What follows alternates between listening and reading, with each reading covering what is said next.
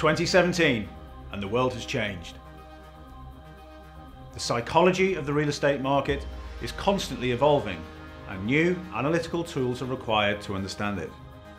In a volatile, uncertain world, we can build models and create scenarios to predict the market, but those cannot account for everything that drives performance.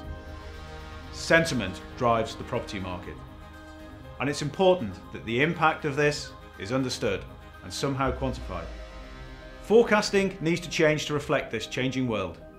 This has led BNP Paribas Real Estate and Ipsos Mori to partner together to launch Cycology, a new study, the first of its kind. For the first time, historic real estate data and the psychology of the market and those involved in it are fused with analytics. Cycology measures historic data and layered with traditional forecasting alongside unprecedented access to the sentiment of real estate leaders offers a unique and unparalleled insight into what lies ahead in the UK property market.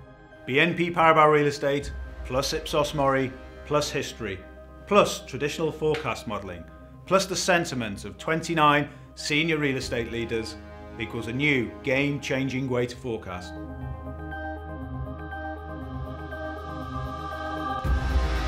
But before we do the grand unveil, let's paint the picture. In a rapidly changing world, uncertainty is certain, the new normal. Investors did not see 2008 coming and still feel the repercussions. They've changed their behaviour. Investors are pricing in future shocks and risk insulating and diversifying portfolios as a defence mechanism rather than to simply chase returns. They've moved from a lack of regulation to greater regulation, or even self-regulation. Investors think they are now more risk averse, but is this really the case? Pricing, supply and demand are still critical, but there are new fundamentals. Politics, currency, capital flows, technology, demographics and globalisation. As we look at the cycles of the past, which are roughly 7 years long, we have plenty of peaks and troughs as we zoom past the 80s, through the 90s and into the 2008 shock. So we arrive at today. Here is where it gets really interesting.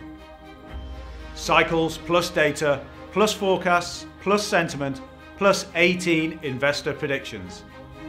Now look at this. This is our real estate market in the future. This shows future cycles will be different. Are they forever changed? Will we ever experience such levels of volatility again? Or has risk management and regulation tempered volatility, but also returns? A correction was already expected prior to the referendum result, but even post-Brexit and Trump, our real estate leaders are not scared about the future for London. It stands out as a beacon of resilience in this changing world. Is it indeed the safest city able to withstand the global shocks? That's what our interviewees have said. We shall see. But what about investors and occupiers? Do they see the world the same? As an investor, I'm suspicious of change, millennials and technology. Given the current environment, I'm risk averse and looking for long-term income and stability. As an occupier, I'm embracing change and millennials and technology and the global marketplace. I'm looking for short-term commitment and flexibility. So where does that leave us? Investors on one side and occupiers on the other. Who will make the first move? Who will blink first? As the real estate advisor for a changing world, working with both, we can bridge the gap. For more information, download the full report at realestateforachangingworld.co.uk.